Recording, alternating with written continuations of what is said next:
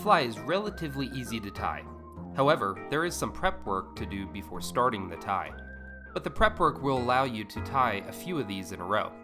Start by cutting out a 3/4 inch wide strip of 2mm tan foam.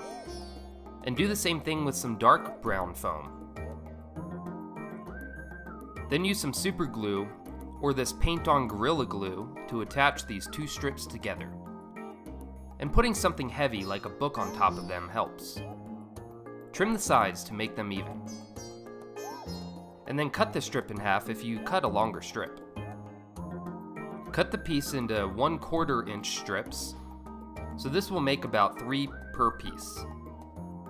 If you do this with 2 pieces, you now have enough to make 6 flies. You will also want to prepare the legs. Take 2 strands of mini centipede legs and tie them together.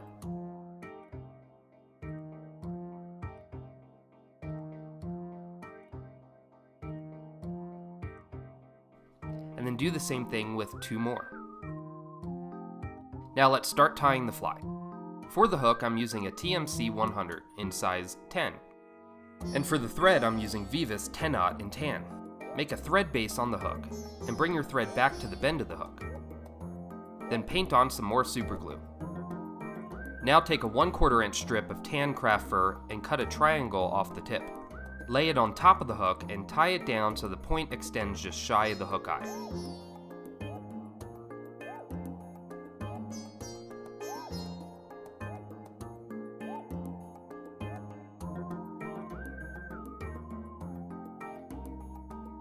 Then tie this down far into the bend of the hook.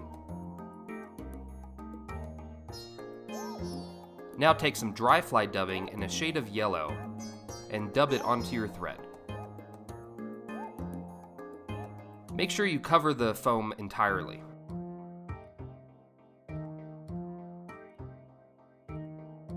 Then bring your foam up over the dubbing and tie it down tight.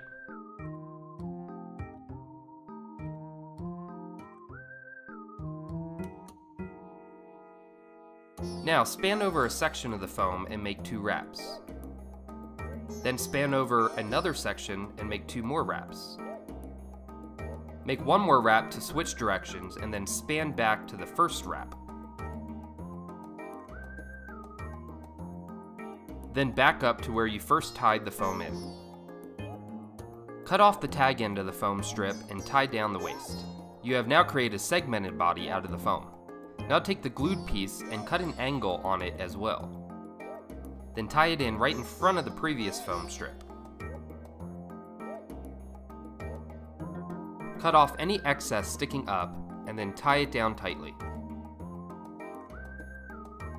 Now take some synthetic hair, in this case I'm using Congo hair in a medium brown, and tie it down just between the 2 foam pieces. And then cut off the waist. And then cut it about a half a hook shank length, longer than the hook. Add a bit more of the yellow dubbing to cover your thread wraps in the front. And then pull the foam rearward and tie it down so it makes a head in the front.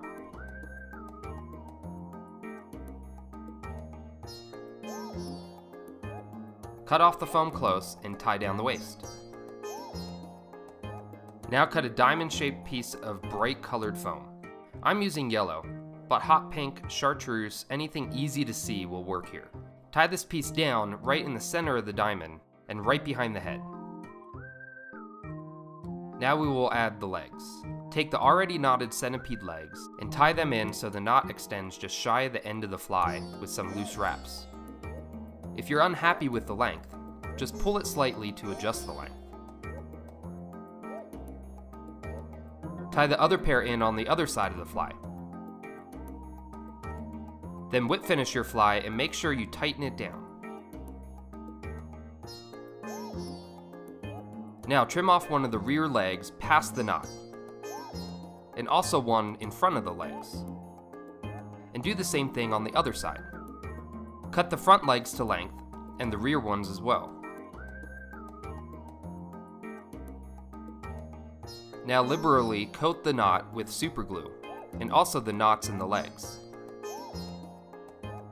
Here you can see what this fly looks like underwater.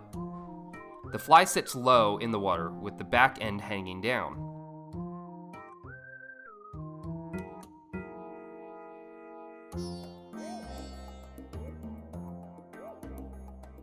And here you can see how that bright colored piece on top makes it more visible.